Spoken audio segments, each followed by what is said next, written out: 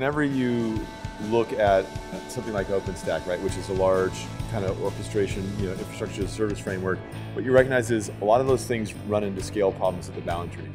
We wanted to understand, what is it really like to walk in the customer's shoes? What is it like to scale up to something that's kind of production, scale? And so what we did is we talked to the Dell team and the Red Hat team and said, hey guys, what do you think? And they said, yeah, we want to do the same thing, so let's do it.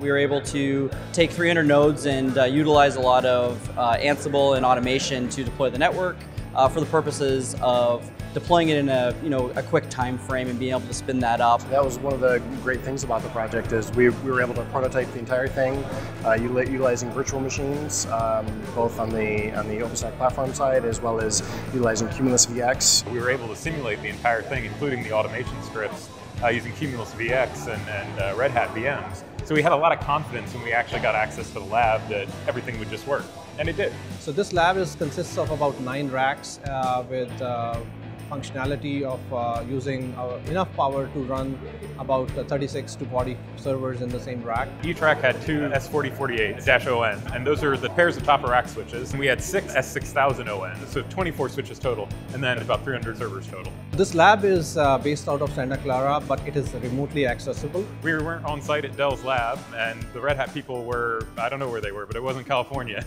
And actually for half the project, I was on vacation in Colorado. So we were able to do everything remotely. I mean, we were running Ansible on our laptops over a VPN into this lab environment. So, we could have been anywhere in the world.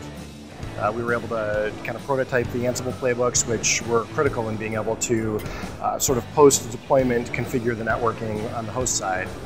There's no native layer 3 fabric with the OpenStack platform director out of the box, but we were able to utilize some relatively straightforward Ansible playbooks to deploy Quagga, configure Quagga, and get the connectivity that we needed into the layer 3 fabric. So I'm not a traditional networking guy. I'm more of an infrastructure and deployment. So when we're building out, things like layer 3 down to the core and building out these switches and stuff like that, being able to utilize tools I'm more comfortable with, such as Ansible and more of a DevOps, made it really simple and was really quick to deploy that system.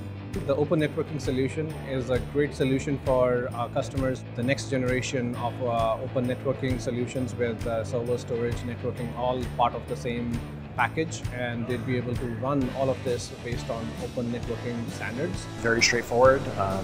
It's simple, it's powerful, and it's easy to do. This is something they could just take and stand up. This design is fully deployable at scale. We tested up to 301 servers.